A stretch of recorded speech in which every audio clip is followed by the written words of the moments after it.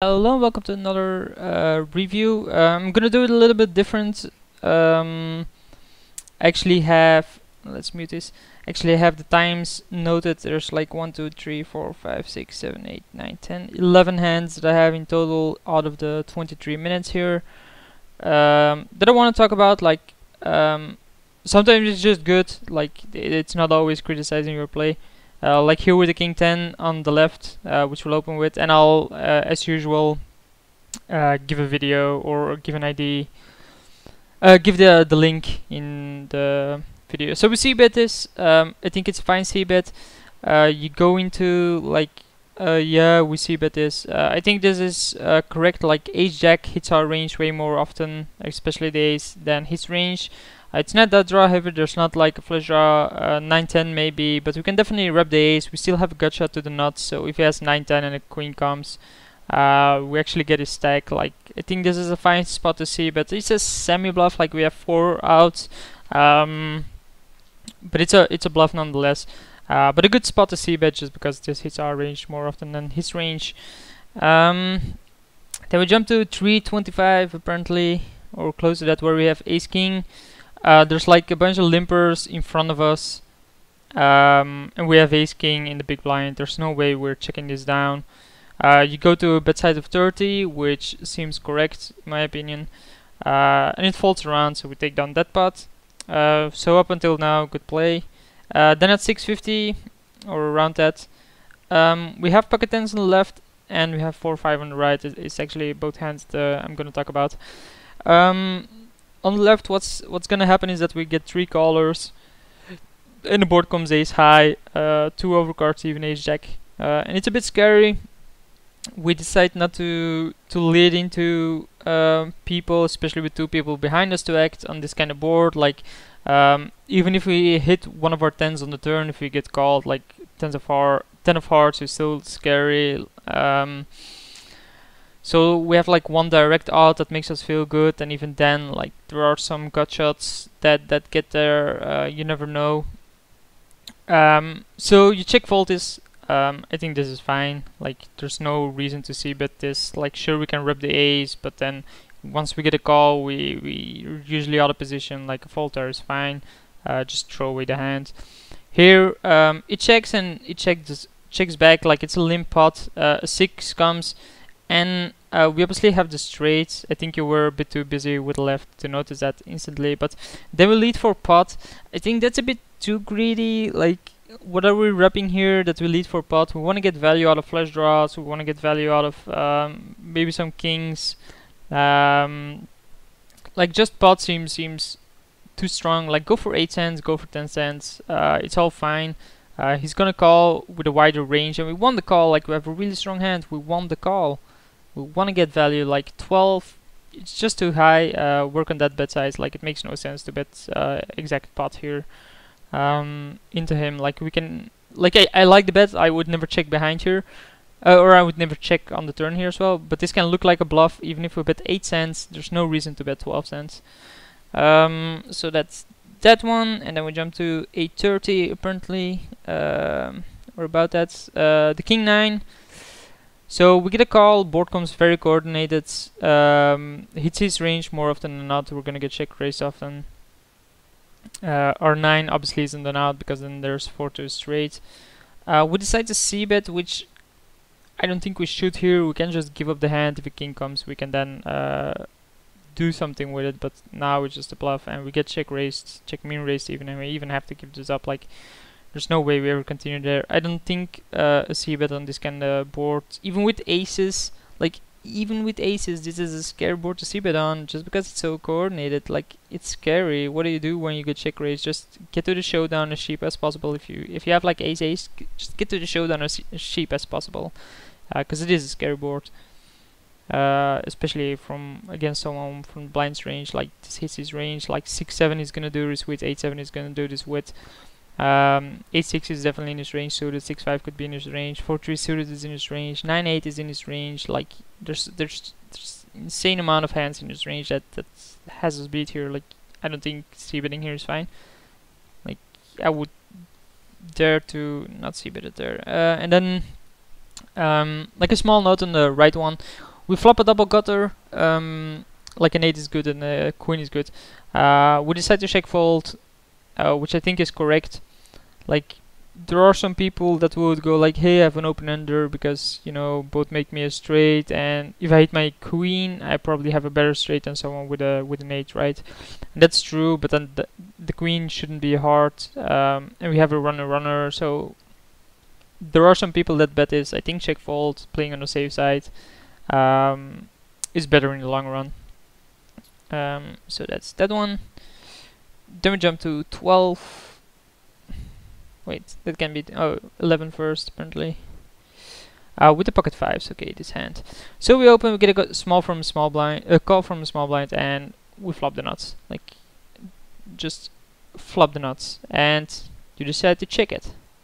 So it checks to us, and we check it. Like, why would you check here? Like, we're gonna c-bet here with a huge amount of our range. Like any pair, we're gonna c-bet here. Any decent ace, we're gonna c-bet here. And there's plenty of hands this guy floats with. Like, if he has 2 overs, he might float. 6, 7, he might float. Like, if he has an 8, it's gonna get all in anyway. Like, there's no reason to care about that hand. But I think there's plenty of hands to where he floats. Anyway, we check behind. Okay, maybe, but I would just bet here because we're gonna bet with our bluffs anyway. 4 of heart comes. 4 brings in the straights. It also gives a flush draw there. Doesn't actually do anything. Guy checks to us again. If you bet here, it's gonna look even more like a bluff. Like, I don't see why we don't bet here. You decide to check again just to make the guy improve his hand, which seems really weird. Like, sure, if he maybe hits something on the river, we can get it, but I think we're gonna see bet here so often with the other part of our range, like not its range, that we want to make a c-bet here just to like, a check here seems so weird. Just look at it from the other side, like this board and the guy checks behind twice. Weird. Then the flush comes in, guy checks to us again, and then we decide to overbet the pot. Like, what are we trying to achieve here? Like, make it look like a bluff, like we're trying to buy the pot and just shove or something. Or go like 70, and then there are some fish that do that with nutted ranges and then shove, and then other people call because they're like, no, we can't have it. Like, if he had a flush there, he would let out, I think. And let's say he hit a flush, like if we bet on a turn and he had a flush there, we would have called there as well, and then we can value bet here a bit bigger or get more from him. Like, I would bet on a turn here. I don't think this hand is well played. Look into it. Look into other lines. Maybe post it on Reddit or something, or another forum, and ask how others would play it. But I don't like the double check with basically nuts. Like, we want to get value out of it, and we don't. And the next hand I'm going to show is actually an example where directly related to it. So we open from the bottom with King 6 suited, and I think this is fine. This is a nice steal. We get a call from a small blind and from the big blind, and then this board comes, right? So this is a similar board. It's paired. They're somewhat connected, and it even has suited. So we're gonna get way more floats than with the previous hand. Like, imagine if this is 8-8-7 and we have 7s. Are you still gonna check behind just to hope someone else improves? No, right? You're gonna bet because people are gonna continue with their draws. They're not gonna give up their draws here. But here we have a king. It's in our bluff range. And you actually check what the guy had, and he had ace 9. Okay, we wouldn't have gotten value out of that, but so be it. So we continue here, and then all of a sudden they both fall, of course. But I mean, if we continue here with a bluff, why wouldn't we continue with the nuts as well? Like, people aren't always gonna believe you. Just bet for value. And if they fold, they fold. Like, they wouldn't have had anything anyway on the turn.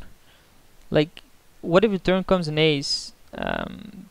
Sure, he might call them, but he's not gonna pay 2 streets all the time. Like, I don't know. And then here, the very next hand, we have at 13-13.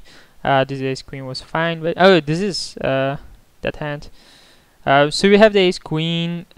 We get 2 calls, and it's not badly played. His guy dunks into us and we fold, but you mentioned that, huh? I was too busy with checking their guy that I think we missed a C bet. No, that's not true. This guy just dunks into us. This is either a really weak hand or really good hand. I don't think we have a hand to call him with. If this was a normal table cash game, I might call just to see what it does on the turn to gain some information about it. But for now, like, it's not worth it. Just fold this. Like, we shouldn't be leveling at any point. And then 1330, we have jacks here to the left.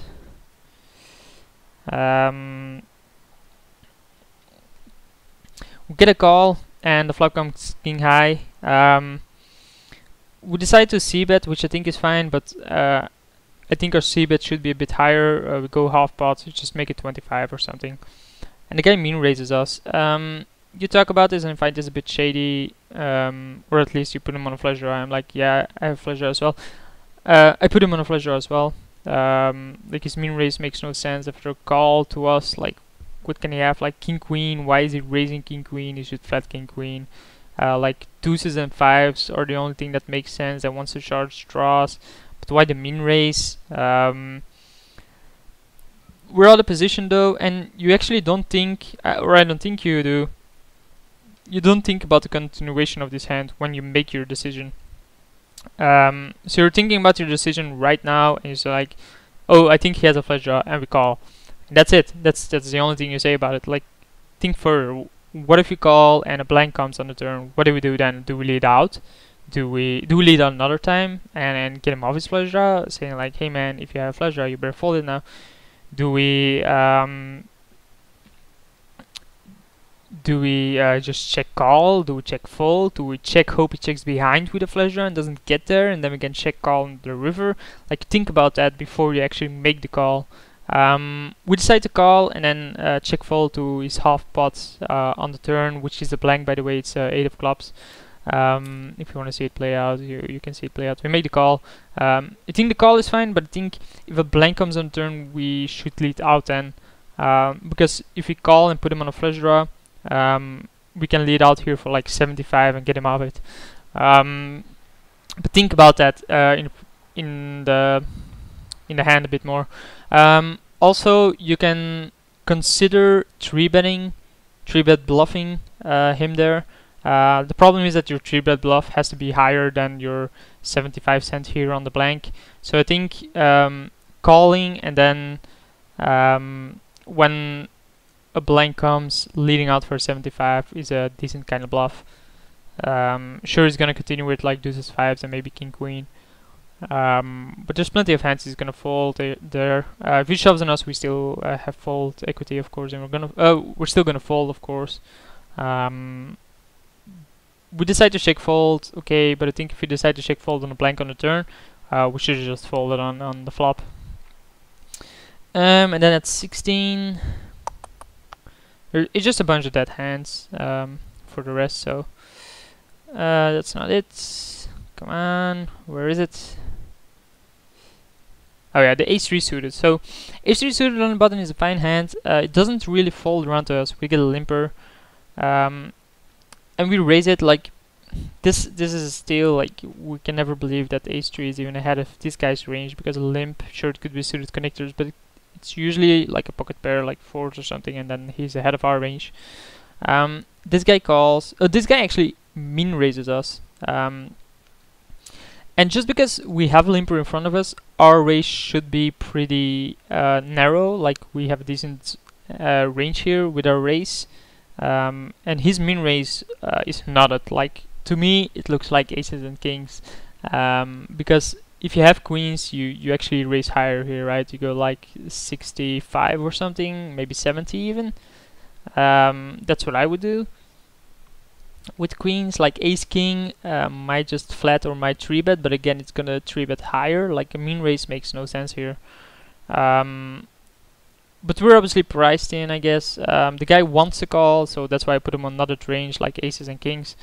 That's my first idea when I saw him do this. Like, this can never be a steal, right? Like, how on earth would he be stealing here? I'd be willing to fold this, but I think a call is fine. We do have a suited ace.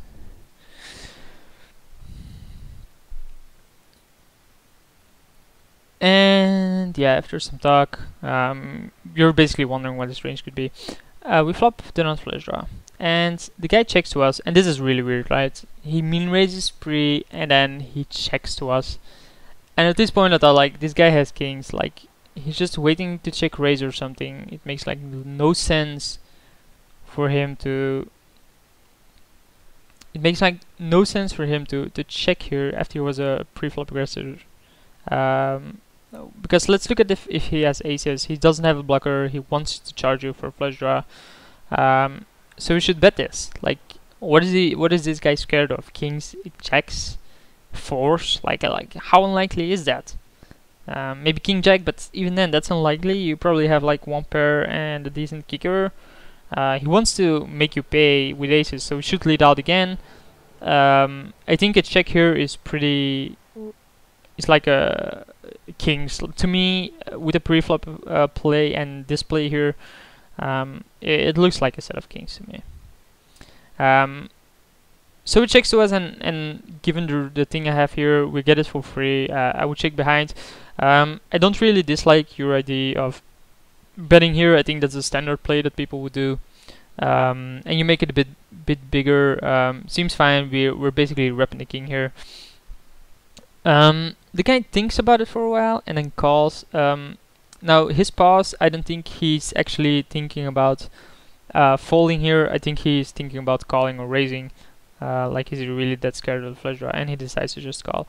And then deuce comes and he checks again to us. Like, how shady is this? Like, what on earth is this guy doing? What does he have here? How does this even make any sense?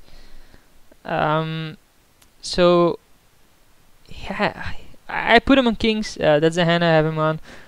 You check behind. Obvious check behind, of course. Our hand increases in equity, but we need to improve. I think the standard line people would do here is, hey, our hand increases in equity. We now have 12 outs. We can bet here, but then the guy like check raises you when you're in an awful position. With the read I have, like he has kings and aces, or the hand I put him on like kings and aces. Like I think we need to improve, and when we improve, like if a 5 comes, we're definitely getting a big amount of money. If like a spade comes, we get some value. I think getting it for free is fine. Like there's no reason to bet here. We miss and we check fold. Like I think your line is standard there. But given the way he played like pre-flop, I already give him another range, and then the check on the flop makes no sense. I think I would check behind, just to see if I can get there for free. Plus, if we check behind and he bets then 50 or something on the turn, we're gonna call the 50 because we have improved there and we still have the nut flush draw, and we end up with the same situation anyway, but you just have one less street that we have to be scared of. So I think check on the flop is better, and then check and then just call his lead on the turn or something. But that's basically the read I put him on. Basically knotted kings. Oh yeah, this hand. The hand is well played. Like we get ace jack under the gun, we open 3x, we get 2 callers. We flop top 2, like this is the ace 3 hand. We flop top 2 and get checked to us, and we decide to c-bet. Like this is an obvious c-bet spot. C-bet higher, okay? Your c-bet here should be at least 30, probably 35. It's a really draw heavy board against 2 people. Like jack 9 connects with a lot of hands. 10-8, 10 queen, a 10 even makes a straight for people. With king queen, like there's also a flush draw out there. Make him pay for it. Like 35 should be your c-bet here. 40 is obviously a bit too high, but I think 35 for sure. Like half pot is way too low, especially against 2 people. You don't want to give him the draw that free. So obviously c-bet here, but c-bet higher, c-bet way higher. We get called by both, and of course the flush comes in. You mentioned being scared of that card. I would be too, especially given the flop, and both calling, of course. Checks to us again, which seems pretty weird. Now there are different lines of plays here.